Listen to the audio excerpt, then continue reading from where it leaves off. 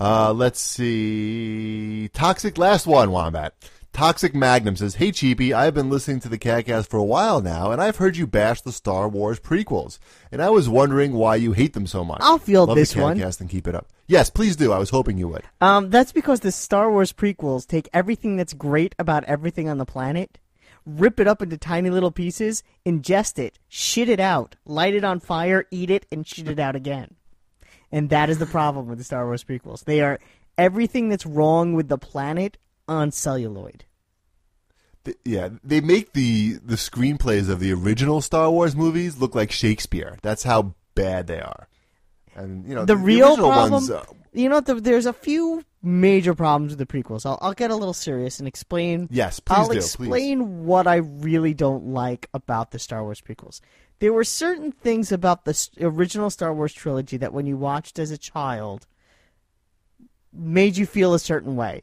The idea of the Force and the idea of being a Jedi, although we all knew it was fiction, there was still a part of you that's like, well, maybe if I try hard enough, I could be a Jedi too. Where even if you knew it wasn't real, I mean, there was I think it was in England, they tried to register Jedi as a religion in the early 90s. Yes.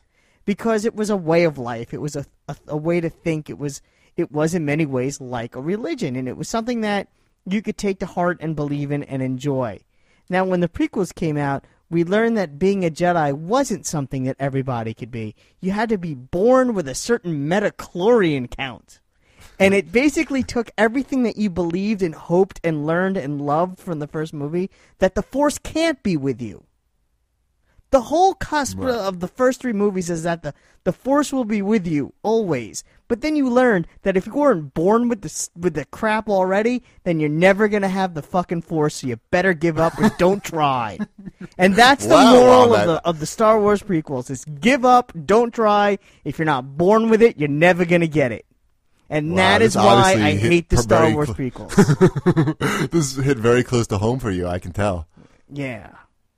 Yeah, so all your dreams were crushed by the Star Wars prequels. Basically, yeah. See, for me, it wasn't even that. It's just that the writing was so awful.